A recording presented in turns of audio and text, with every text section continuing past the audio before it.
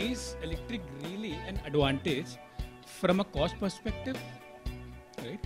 And if yes, how long will it take for the product, right? Because you come from a manufacturing standpoint, to be cost neutral with respect to an IC vehicle without the subsidy being sought from the government? Hi, my name is Raja. I'm from Gayam Motorworks Private Limited. We are into electric three-wheelers. So we are manufacturers of electric three-wheelers and also set up the ecosystem that is required for charging these at the customer's location. Our customers mostly include people like Big Basket, Flipkart, IKEA, Amazon. So that's a specific segment that we have chosen because the profitability is already there. When you compare an electric vehicle to the cost of you need to look at the cost of operation, the total cost of ownership, and not just the initial cost of the vehicle. So in terms of initial cost of the vehicle, we are at least another 50% more costly compared to an IC engine. But when you translate that over a period of 4 years, which is the life cycle of the vehicle, then the cost of ownership is quite low.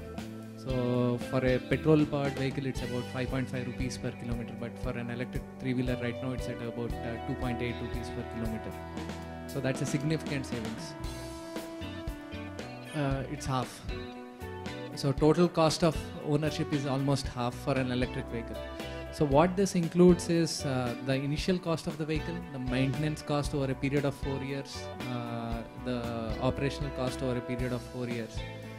We are at a point where electric vehicles are cheaper.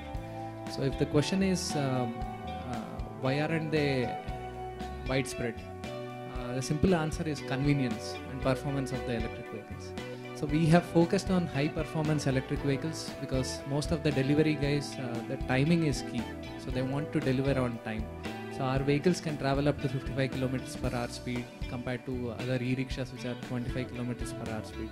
So first thing is the Indian mindset, they require acceleration of the vehicle compared to the other models which are mostly coming in from China or other places. They would want performance, speed, acceleration, timely delivery.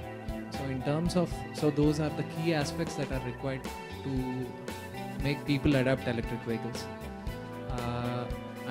Right now it's already economical without subsidy to switch to electric for the freight segment.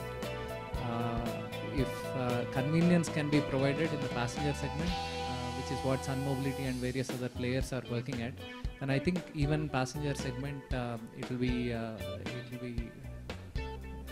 in the next 1 year you should be at a price parity where people will start adopting electric vehicles there as well. I would like to ask Mr. Goldie, who's operating Smarty in the last mile connectivity segment. While we've been audience to news from the government, FAME 1 and then FAME 2, and there's a lot of push, there's a lot of media buzz in terms of push for the electric. Then what is that specific gap which still exists between government and private players to make that transition to electric actually happen? One word for that: procrastination. Why I say this fairly bluntly is because Smarty, as India's first electric mobility company, came into being in 2014. This was a time when Niti Aayog was still not formed. This was a time when FAME was not there, 1 or 2 years. This was a time when the only reference to electric mobility was Tesla. It was the only global benchmark. And Smarty came into being back then with a business model that worked even in absence of FAME or government push. Right? So we have been a firm believer of the fact that when people stop procrastinating and believe that A, there is business sense, and B, that there is tremendous amount of social good that needs to be done. And by social good, I don't mean in a fancy corporate social responsibility feel good, but social good in a sense of really tackling the public health crisis that all our major cities in the country are facing vis-a-vis air pollution. When you combine both of those two, right, then in my mind there cannot be any excuse. So from a Smarty perspective, we are fairly pleased with whatever the central governments have done so far, what the state government have done so far. They are the steps in the right direction. Our wish is that more and more players on both supply chain side, on the demand aggregation side, services side would up their game and really take this space seriously. I want to invite insights from Tin here to understand from open voters that how does a VC look at auto tech, because it's a heavy capex. The gestation periods are quite long, right? Unlike a technology aggregator business where there's a clear path. So how does a VC look like, and how does capital raising activity happen here? Because that's essential for growth and expansion. Hello, I'm Tin, founder and CEO of Open Motors, coming from Silicon Valley. And actually, that's a very interesting question. VCs are a little bit weird sometimes, especially in the Valley. Yeah. But you know, they are okay to also burn a lot of money. Okay, for example, I was recently at the micro-mobility conference. Okay, there were all the top VCs that invested in these companies like Bird, Lime, and also the CEOs of these companies were there. And we were talking about how they burned all the money, like hundreds of millions of US dollar, and they realized that they had a shitty asset, like a e-scooter that just lasts 1 month, and with a very bad total cost of ownership, TCO. Okay, so basically they realized we have an amazing service that is growing faster than Uber, and this is what VC is like. Okay, when they see a growth of user adoption, okay, that's their sweet spot. And they said, okay, we need to deploy a lot of these vehicles, okay, for $1 per ride. And they bought it from actually I have a friend working there, it's called, anyway, they do it for Xiaomi as well. So all the e-scooters are manufactured basically from one company. And yeah, anyway, they realized after that was a very heavy capex and very bad TCO decision to use this. They realized that this asset was basically a toy grade asset. Okay. So in the end, I was surprised actually, because they were very okay to have burned so much money, and said, okay, we burned hundreds of millions, but we realized that people like it, you know, this type of scooters, they're still growing very fast. So now the only thing that actually I think is related to mobility in general is we have to fix the TCO.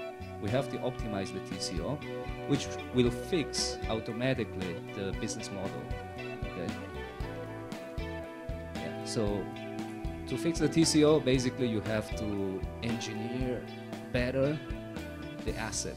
Okay. Design and engineer better this. Okay. Because even cars, I'm in the four-wheelers. Okay. We've been doing cars for Volkswagen, Maserati, super fancy, beautiful things, super performance. But in the end, it's all about perceived obsolescence and planned obsolescence. We know that people will drive maximum 2 hours a day on average. Okay? We don't want to make cars that last longer because we want people to buy more cars. Actually, same thing for the e-scooters. They're using the same principle. And now services are using this with a completely different approach. Okay? Usually 10 times more than a normal private usage. And so VCs are really into now understanding what people want first. Second, it's okay to lose money is a big test, okay, for the first rounds. Whoever can fix the asset, then it might be the leader, so they bet on teams, okay? Yeah. But I believe, actually, this is an interesting thing, that the capex problem goes beyond investors. Okay. Right now, in the four-wheel space, we know that Uber, Ola, Grab, Didi, all together combined, they need several millions of cars that are engineered for services. And many companies are trying to do this. We are also trying to do it. But combining all these numbers together, multiplying for an average cost of the 10 or 15,000 US dollar per vehicle, it's a $1 trillion problem.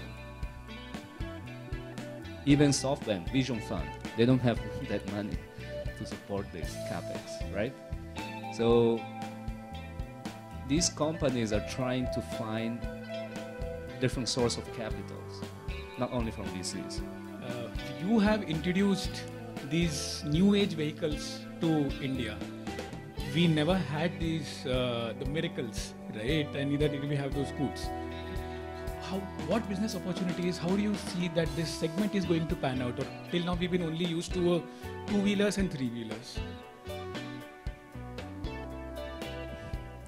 So people who have been to China, they will not be surprised seeing a miracle, because China, if you go there, everyone is on small electric scooters like that.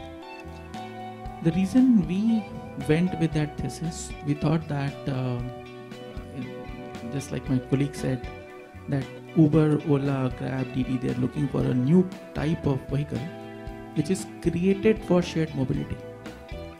And we realized that problem early on, where we were clear that our country will never need those standing scooters, like toys one for sure, not built for commercial grade.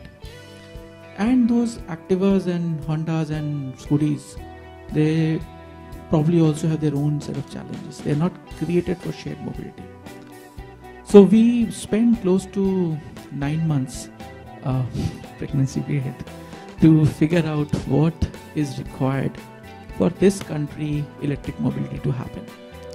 And we found several interesting products, theories, frameworks, and finally liked the product which we rolled. And you'll be very surprised that consumers are very happy to see that, to ride it. More than that, my ops team is also very happy that they're saying, okay, there's no maintenance. This is like practically nothing to be broken. And this is where I think the argument of TCO comes into picture, where we are not basically into a race of bringing a cool looking fancy vehicle, but also it should last long. It should be easy to maintain. And our approach was actually driven from the fact that we'll bring one SKU and get the huge volume so that we get economies of scale in buying it. And then post that repair, maintenance, supply chain of that is very expensive. So we actually have been able to find a sweet spot. So we're very happy about that. And we think even in future, probably that will be the template that will work for us. So it's a matter of time. People will say, yes, it is not awkward. In fact, 9 out of 10 people, when they say miracle, they say, wow, this is cool. And this was one big risk we took as a company. What if people say that, hey, this is a toy, or this is some old school stuff? So we did some interesting stuff on that. And I think it's a mindset change. People probably will figure it out that this is most practical thing, which makes EV mobility possible in a practical manner. How do you ensure that you show a profitable business model? Because from what I know, the current two-wheelers are very low in the right side segment, are probably very low on utilization of the asset, because probably of the nature. And throw us some insights on how do you create a path to profitability in a overcrowded two-wheeler segment. So I'm Padmanabhan. I'm the co-founder and COO of Vogo. Vogo is a two-wheeler shared mobility platform which is operating out of Bangalore, Hyderabad, and a few more cities in Karnataka. Very interesting views shared by Tim and Amit as well. So first of all, on Tim's views, yes, investors in the valley, I think, put a lot of money and see what happens. But I think Indian investors are not that very generous. I mean, it would have been great if they were. So yeah, so the growth, the kind of demand that you see for shared mobility products, be it any form factor. I mean, we'll go to the TCO later, but before that, the demand that is there in the city, because the city infrastructure and the public transportation in any of the cities in India is broken, right? Be it tier 1, tier 2, tier 3, it is completely broken. If you think about it, public transportation, there is buses which are plying in the cities, and then there are metros that are coming up in the cities today. And if you think about the price point of a bus or a metro, it's at 2-3 rupees a kilometer, right? And if you think what is the next best option for a customer in terms of not owning his vehicle, is an auto which is upwards of 15 rupees a kilometer, and then taxis and cabs which are 25 rupees a kilometer. So now between 3 rupees a kilometer and 15 rupees a kilometer, there is a huge white space, right? And people need to commute, and 70% of all trips in India are less than 10 kilometers, right? So these are all commute trips, short trips. So how do you get people from point A to point B if essentially everything is broken, right? So then people basically came, and that's why two-wheeler market exists in India. I mean, India sells 2 crore two-wheelers a year. So that is exactly why the two-wheeler market exists, and the two-wheeler kind of works out, on their average usage, 6-7 rupees a kilometer. That's why people buy and they use. But do we need so many two-wheelers in India? No, right? Like in the sense that Bangalore alone has 50 lakh registered two-wheelers, right? 50 lakh registered two-wheelers, and Bangalore alone, in a day, some 30-35 lakh two-wheelers ply in Bangalore, transporting 35 lakh people. But 6,500 buses in Bangalore transport 55 lakh people, right? So, I mean, you have congested the entire city just because we do not have the right infrastructure in place between those price points. And that is exactly what shared mobility is trying to solve. Be it any form factor, could be a two-wheeler, could be a miracle, could be an auto, an auto rickshaw, whatever it is, right? So I think the pent-up demand in each and every city in India is very, very high for this product. If you think about it, India does 350 million trips in a day, right? That's the market size of this business, the transportation business. Out of that, Ola and Uber put together do 3 million trips. That's just 1% of the market, right? So think about the problem, and they are billion-dollar companies. So, but you're saying that the rest 342 million trips are still broken. That's what we are trying to say, right? So that is really the market size that you're actually trying to solve. And that is why I think shared mobility is going to be a huge driver of anything and everything in a city in India, right? So then, having established that, now we're talking about, okay, what is the total cost of ownership? Why aren't all of the business getting funded? What is the problem? I mean, like in the valley, yes. In India, not so much, right? So, I mean, I think Indian startups in general, like the valley has given a lot of return on investments for any startups in the valley, right? Like every startup will be for Facebook. Anybody has grown out, but Indian startups have really not attained that kind of fame, right? Like they've not converted so much in the Indian scenario. So India has more time, right? India needs more time. Startups needs more time, given how we are as a country. Right. So having said that, so the money is also very hard to come by. I mean, otherwise we would have had 15, 20, 30, 40 shared mobility companies funded today, because given the size of the market and the opportunity that is available, that is supposed to have happened. So I think that is one of the reasons. And Indian investors, for like I know this because I've tried raising money. We've raised 2-3 rounds of money till now, and typically the Indian investors are very, very smart. They realize that this is an asset-based business.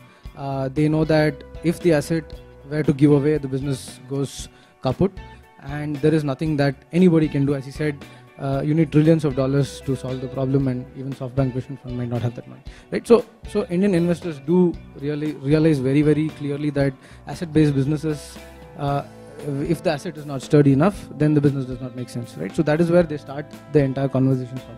So I think that is really the reason why you don't see a lot of startups getting funded very easily, because the asset question in itself is a large question to answer, and then asset questions are not answered over a meeting or in a day, right? It is answered over a period of time. It is answered in a year, it is answered in 2 years, it's answered in 3 years, right? Because the asset will sweat it out and then prove for itself at scale that it lasts or not, right? So we need a strong, sturdy product and a good supply chain support, so that mobility, shared mobility, connected mobility can be, let's call it, successful, right? I want to invite Akash to get insight from you. How are you approaching this entire? I'm sure you are also exposed to similar problems or challenges, for the lack of a better word. Thank you, everyone. I'm Akash. I'm the co-founder CEO of Mobisi. Yeah, so very interesting, discussion so far. See, one thing we have to realize that electric mobility, that what we are talking about, it's happening in India. You know, it's a new age industry. It's a generational leap that we are all taking, right? Even government is pushing over the next 3 years that the entire fleet of two-wheelers at least should be electric. So it's a big generational leap that we are talking about. And we being startups, obviously we are the ones who are solving problems. That's why there's a startup. So, and the beauty is that while there's China, which is a little ahead of us, but most of the rest of the world is moving electric as India is moving electric, right? So yes, there are problem of hardware. Yes, there's problem of software. Yes, there's problem of battery, swapping, charging. We don't know the answers yet. There's, there's a lot of government support or subsidies or policies that are all claimed for. But yesterday I was having a similar discussion where when we tried to pinpoint that what is it that we need right now, nobody had a clear answer that we need this today, because everything is in motion. Somewhere or the other, I think there are more such forums happening on electric mobility called by government, where the transport minister of a state or city is calling all the stakeholders in a meeting, or Mr. Amitabh Kant from Niti Aayog calling all the stakeholders that we need to go electric. What do you guys need? So and they are taking notes. They are creating WhatsApp groups. That what are the things that are needed for us to go electric. So there's intent, and there's definitely a lot of questions being thrown at different levels. But if you ask me, since it's a moving wheel and we are on that wheel, so we are solving the problems because we need to move in that direction, and we cannot leave that bus right now. If we sit down and then take 2 years and then create the best of vehicles, we don't have that liberty, because otherwise we'll be left behind. So yes, it's interesting space where we are in, and which is all exciting, that country has a challenge to move electric. And why electric? Because as Paddy rightly said, that there are so many trips happening, 300 million trips. Out of them, I would contextualize to our last mile problem. So there is 150 million trips which are less than 4 kilometers. So about 50% of those trips are less than 4 kilometers. And these are metro to office, office to home, delivery folks do that, the food delivery guys and all of that.